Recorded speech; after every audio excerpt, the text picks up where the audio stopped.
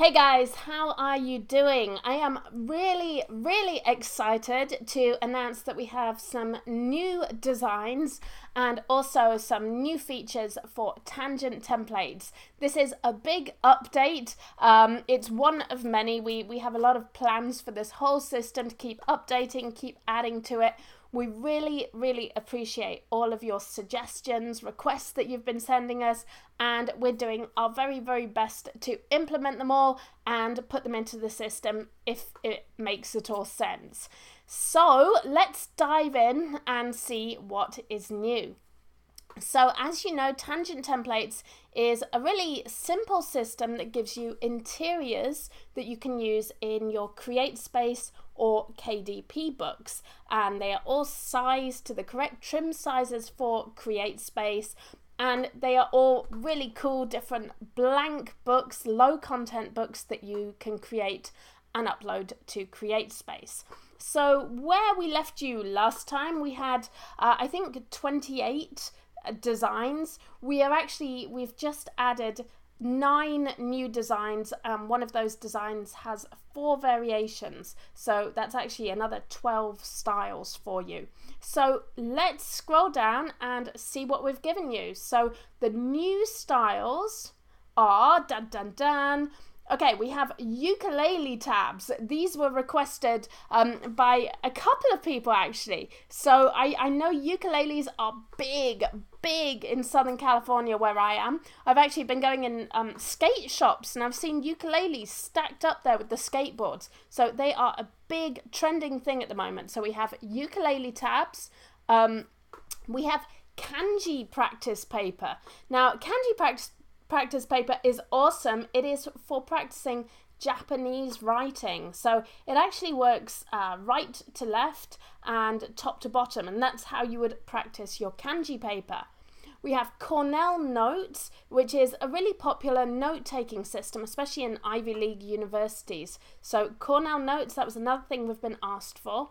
Now sketch paper, we have added sketch paper by popular demand, and what it is a blank paper with a rectangular rounded corner space, a frame. And the reason we've done this is because CreateSpace doesn't like you having more than 3 consecutive blank pages.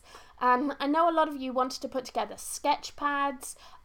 This lets you do it. This just gives you a blank space that you can sketch in, but also it has the frame around it so that CreateSpace don't flag it as a purely blank space. Now we've added a couple of fun ones this time around. We've put in a sermon journal, which is really for books you can take to church to write down notes about the sermon of the week. You can put down your sort of further thoughts and what the sermon was about, the Bible references, all of that kind of thing. I think it works really well mixed and matched with some of the other papers, and we're going to talk about that in a moment. We've also added spell paper. Oh my gosh. So I don't know if any of you are witches or warlocks or druids or any of those things, but we thought it'd be a really fun thing to put in spell paper. It's something that's becoming really popular on Etsy and in a lot of handcrafted those kind of websites, and with a lot of people who have sort of new age tendencies, and we thought it was kind of a fun one to put in there. So we've added in spell paper so you can make your spell books. We've got French ruled paper, which is a kind of handwriting paper that is the standard in France. And of course, there are a lot of French schools in the US and especially in Canada. So another paper that we've added by request is French ruled paper. And then our next new style is wide ruled lined dot. That's a huge mouthful. But what it is, it's really wide ruled paper with dots along the line. And we were actually given a similar version of this paper for my daughter by her occupational therapist, and she said it would help her space her letters along the line. So we thought that was a great style to include here. And then, now this is the really fun one, and I think this might be my favourite. Some of the best-selling blank books on Amazon are versions of comic book paper.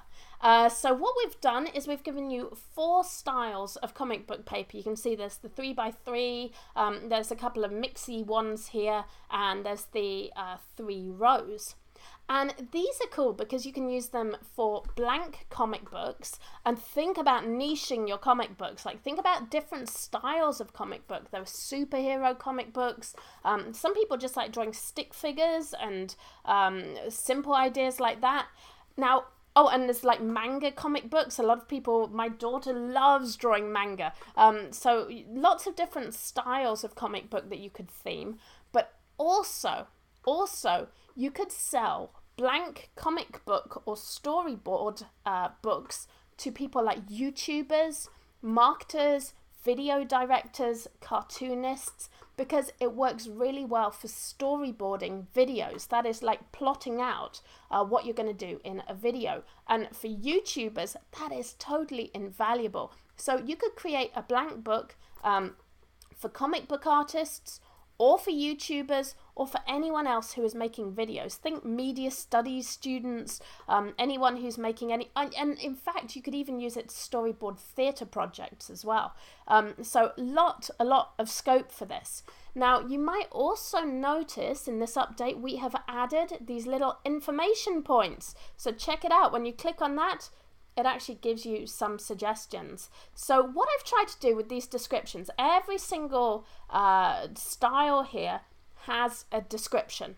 And what I have tried to do is to give you suggestions where I can on how you can market the paper, how you can use it.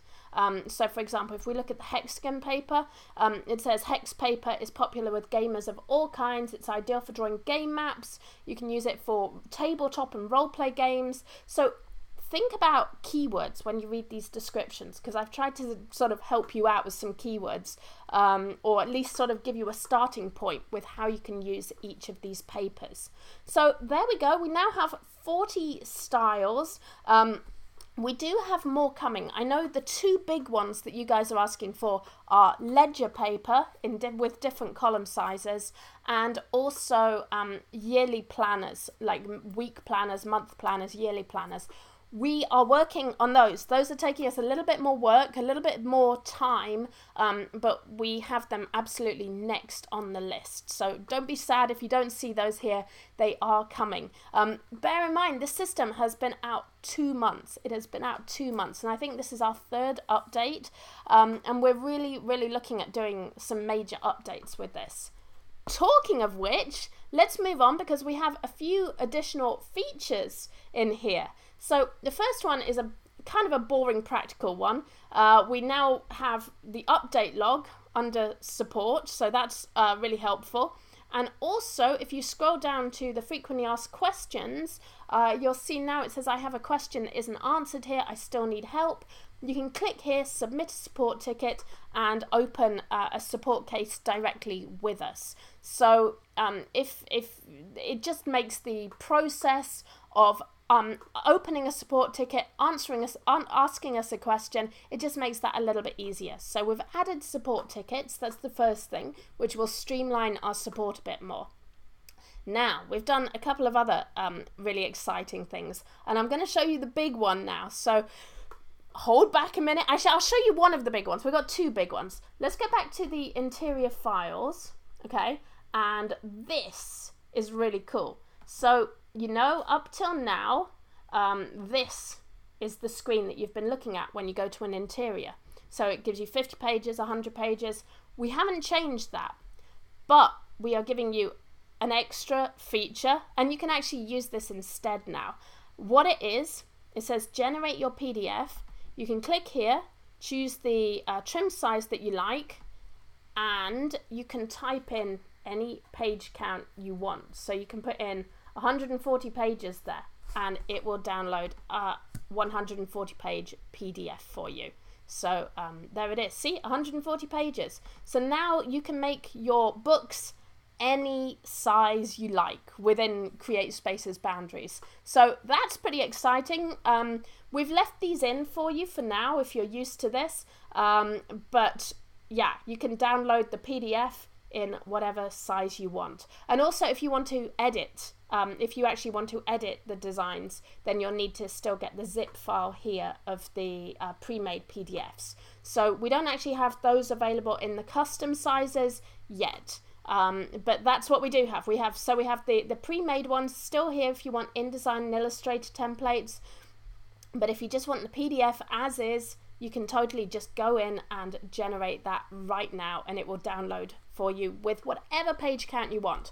Boom. Okay, now the really, really big, cool new feature is the template builder. Oh my gosh, guys, this is like the coolest thing ever. So what you have here, this is your book. This is the first page of your book. This is the next 2 pages of your book. This is the last page of your book. And this lets you put in anything you want at the beginning. So you can put a blank page at the beginning of your book. And then this is where it gets cool. So I talked about mixing and matching. So let's say, for example, you want to make a music and story book so that people can write sheet music on one page and they can write some notes about it on the other page. So let's choose, which paper's good for this? Let's use, I think we'll just use wide rule. Okay, so we have sheet music paper on one side and wide rule paper on the other side. In fact, I'm going to switch that around. I want it the other way around. So there's sheet music.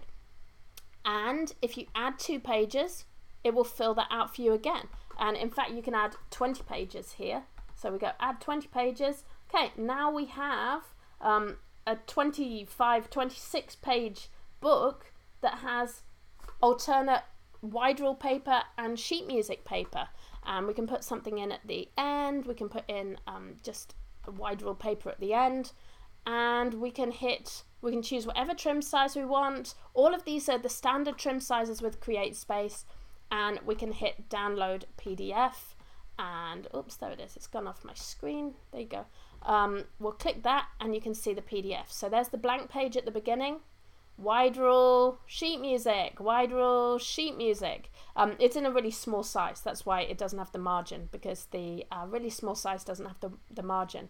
But this is a cool little pocket book if you wanted to sort of write notes and compose your sheet music. So what's cool is you could put the lyrics on one side, you could put the sheet music on the other.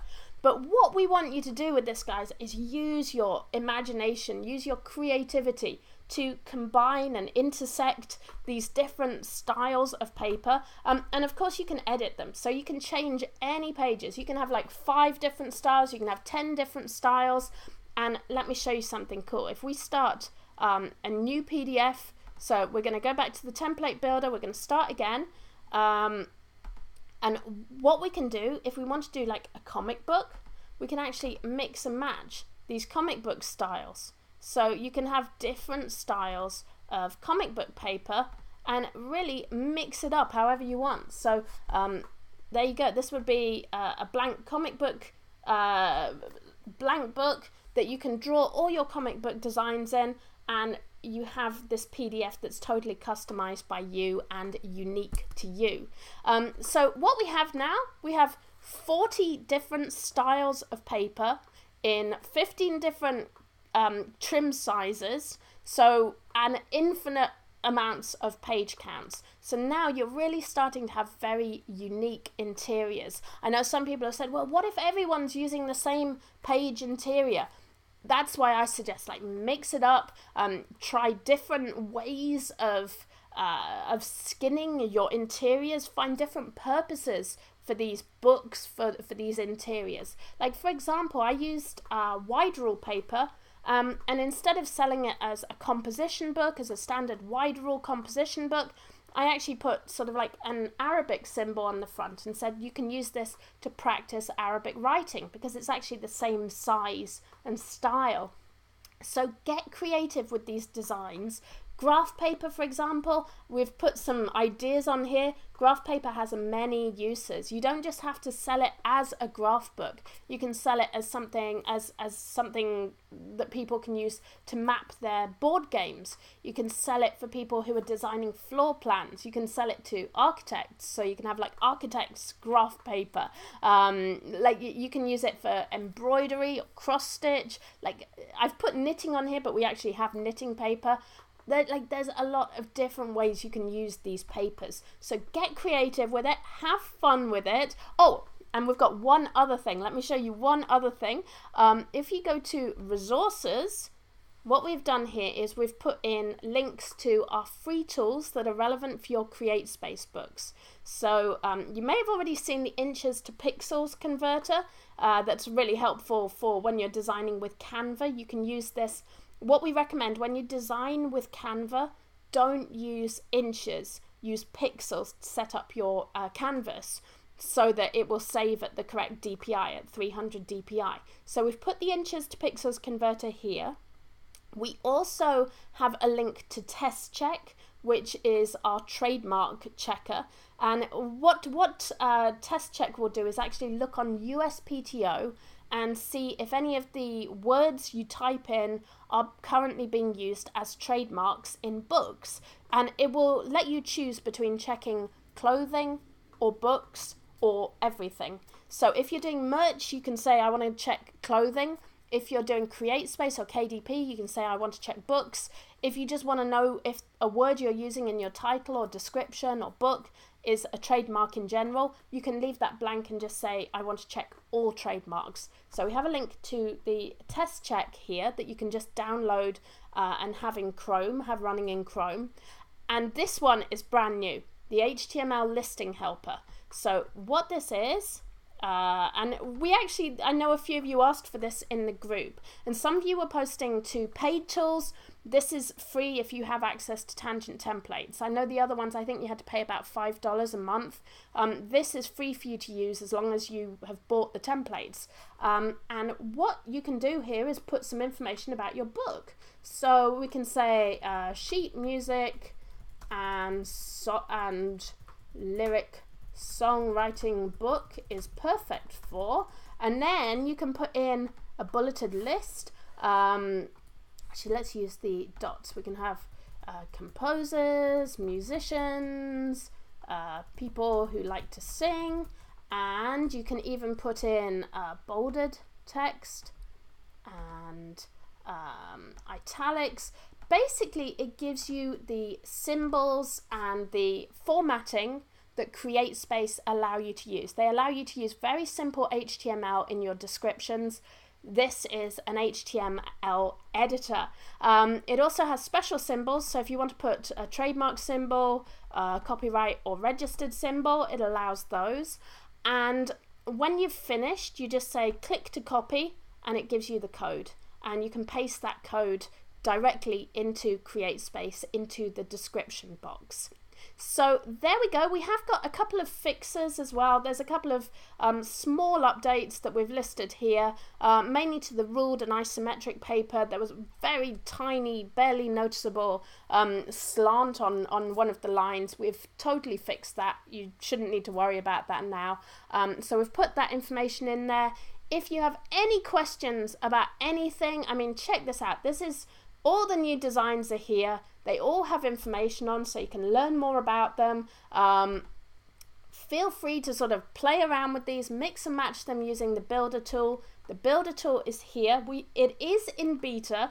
It's a brand new feature. We've had a few people test it and they haven't found any problems, but it's a new feature. If you do find any problems, if you find any bugs, any issues with anything, with any of the new templates, if you have any concerns at all, send a message to Isaac or me. Best yet, go through the support system, open up a ticket, and we will be able to help you with that.